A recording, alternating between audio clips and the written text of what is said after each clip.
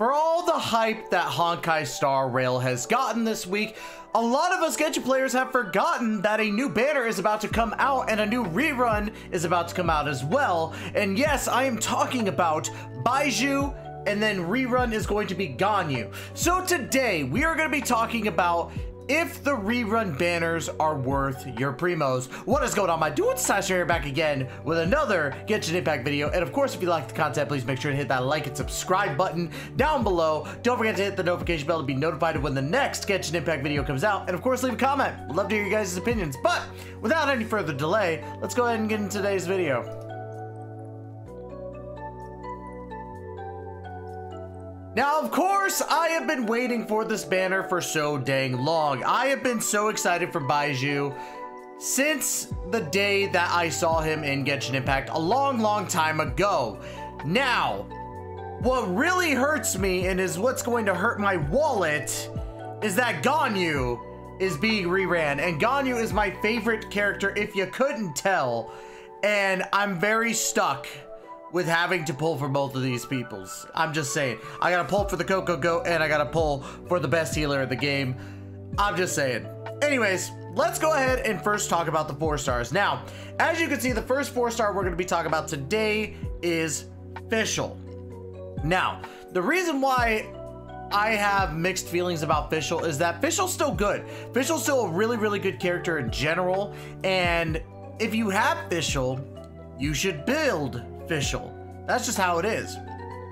But Fischl, in my opinion, when it comes to electro application, has kind of dwindled down since the start of the game. And that's basically what's gonna happen. You've got characters like Qingque Shinobu that apply electro so much better. You have Raiden Shogun, you have Himeko as 5 stars, which people have summoned for a lot. But of course, if you're new to the game, Fischl is a great character to go for, so I can't really blame you if you pull for Fischl. Now, let's go ahead and talk about Candace.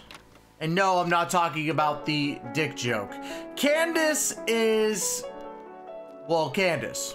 And I still think that Candace is a very lackluster character, and I'm pretty sure a lot of people would agree with me on that. Now, bear in mind, Candace is hot. There's no denying that. Candace is very muy caliente.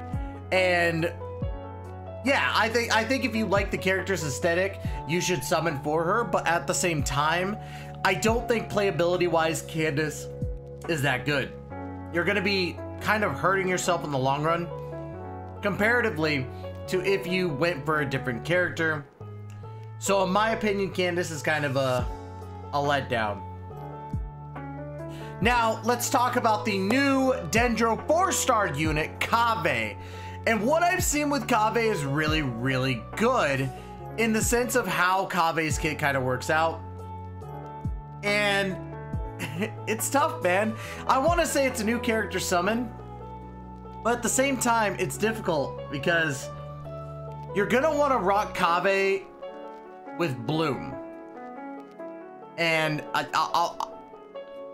it's tough, man. It's really tough. If I could pull it up here, give me a second. Let me pull up, or why am I pulling up Dokkan? I'm dumb. If I pull up Kaveh here in the Genshin database, we're gonna pull it up right here. We're gonna talk about his kit a little bit. As you can see with the where's the skill at? I think that's his normal. Yeah, that's a skill then. Okay, so with this skill, use Marek's mapping ability by offensive purposes, initiating a radial scale that deals AoE Dendro damage, and if you can scan all the Dendro cores of its AoE to cause an immediate burst. And then the burst, all Dendro cores created with your own party members from Bloom reaction. So he's gonna be very stuck to a Bloom aesthetic. So you're gonna want to make sure to have him on that Bloom team. So Nilou's gonna be great. You could use Kokomi. So there's definitely that. With this burst, I think that's gonna work. You have Nilou out there with Nahida or some sort of Hydro character with a Dendro character. You create all these cores. You switch to Kaveh, activate burst, all the blooms go off at once. You could probably get some really good damage with that, so I could definitely see that playing a big part of his kit. Oh, I went too far. Now let's talk about Ganyu. I think you know what I'm gonna say. Ganyu is so dang good, even in today's meta. Now, granted, a lot of the meta today has having to do with dendro reactions. However, if you have Nahida, Nahida actually does help Ganyu out. Plus, the ability to do as much damage as Ganyu is able to do with her charge shots is insane. I just recently started, well, not recently, but I've been buffing my Ganyu over time, and I've finally gotten my Ganyu to do almost 90k damage per charge shot, which may not seem like a lot to a lot of theory crafters in general, but to me, that's a big accomplishment, and my Ganyu could still get better. And Ganyu has withstood the test of time when it comes to DPS / supports, especially with her ability to create flowers that take aggro. That's fantastic, especially as a bow character. You want to be able to create that and get away.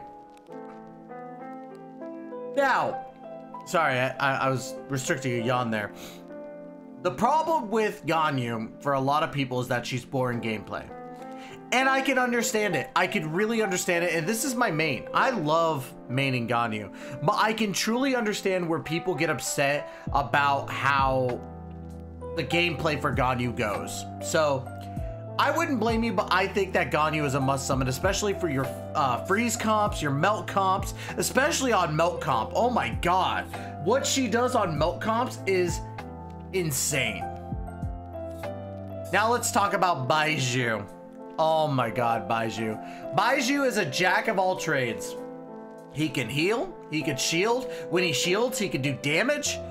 He does a lot of stuff. I honestly think that he's like a Zhongli like alteration. He's the Dendro Zhongli. And I would honestly say like he's gonna be considered a top 10 character at the very least because of what he could do. I've heard nothing but great things from the beta, and yeah, I kind of pay attention to leaks. I'm sorry, Hoyoverse. I kind of have to. But from what I've seen, from what his kit shows, and from what I've been talking with people about, Baizhu here does amazing things. There's no denying that. It's 1 a.m. I just finished the Dark Souls playthrough. We finally beat it, but Baizhu is good. Baizhu is great, in my opinion. And I can't wait to actually play as him. Now, should you summon on Ganyu? I'm always gonna say yes. I think Ganyu is underappreciated, even though she's highly regarded. I still think she's underappreciated by a lot of people, and I think it's because of the fact that I main her and people think that teasing me is fun. But no, in all seriousness, it depends on how you like to gauge your gameplay. If you like bow users, she's fantastic. If you like high damage dealers and you don't care about having to stay in the back and shoot that arrow, Ganyu's your go-to. Ganyu does that damage. You're able to distract enemies and just big damage, hot Coco girl action. CocoGoat girl, you get what I'm saying.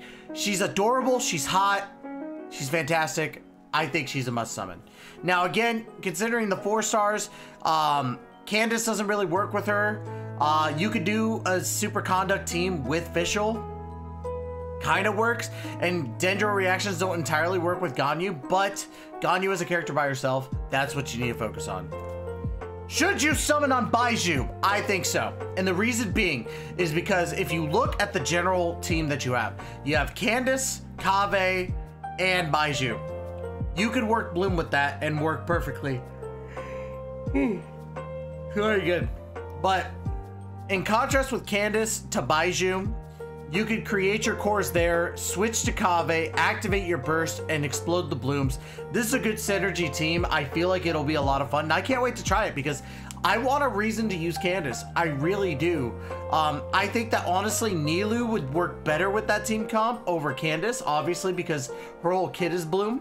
But I think that Baizhu and Ganyu are must summons. If you have primos and you want to use them, this is a great time to do it, in my personal opinion.